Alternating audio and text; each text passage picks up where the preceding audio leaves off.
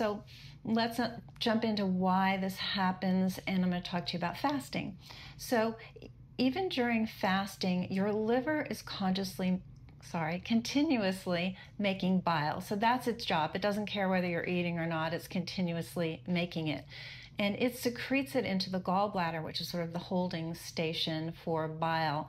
But if you're not eating, bile tends to concentrate more over time because it's not being excreted. So while it's sort of concentrating, it's also stagnating, it's thickening.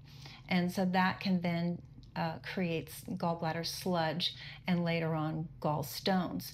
So it's kind of like you can think of eating some fat as exercising your gallbladder, because what happens is there's a hormone that when you eat fat, it triggers this hormone, it's called CCK, to cause the gallbladder to contract and secrete some bile. But without that stimulation to the hormone, in other words, without fat coming into your diet and stimulating that hormone to work, the other thing that happens is bile flow decreases, because it's kind of a use it or lose it type of phenomena where the brain says, oh, well, I guess no fat's coming in. We don't need to, we don't need to secrete bile. And then what happens is after the fast, because now the bile level has gone down, then you try to eat regularly and you have problems digesting fat because the bile level isn't up to what it should be. So there's kind of two ways this goes.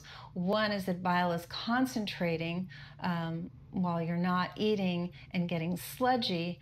And then the other facet of this is that the hormone is not telling your body to produce it for the gallbladder to secrete bile, and then over time your entire level goes down. So there's two mechanisms at play here, but neither one of them is normal, which is the point I want to make.